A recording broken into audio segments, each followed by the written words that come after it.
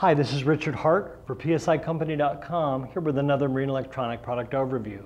Talking about the Furuno DRS2D radar sensor. This is a Navnet 3D radar sensor designed to work with the Furuno Navnet 3D network.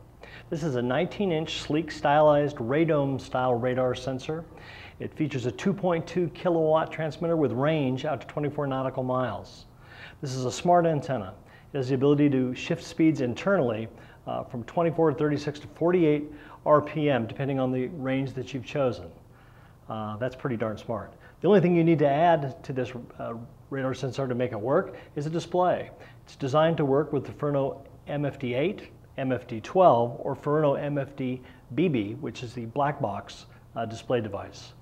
Of course, with the MFD-BB, you can add multiple different displays depending on the size of display you'd like to see in your wheelhouse. The MFD8 is an 8.4 inch, and the MFD12 is a 12.1 inch display, and we cover them in depth in another overview. The Furuno DRS2D radar sensor also includes a port externally where you can port the Furuno WS200 wind sensor, the Furuno SC300 sat compass, or the Furuno GP300B GPS sensor. That makes it so you really only need to run one cable through your vessel, and you can still have the benefit of the other devices on board. One of the questions we get here often is why Furuno Navnet 3D, and there are basically four reasons that we've come up with.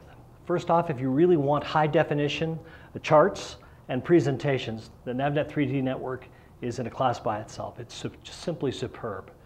Number two, the interoperability of devices. The Furuno Navnet 3D network is designed to work on an Ethernet basis. It's an excellent network class approach, and it's extremely reliable.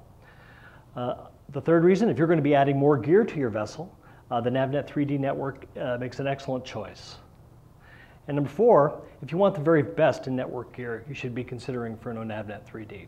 So those are four solid reasons. If you're looking for a Radome style antenna, a smaller scale one, if you're operating a sailboat or another application where you're going to have people operating in the area or standing in the area where the radar antenna is going to be, you might want to consider a Radome.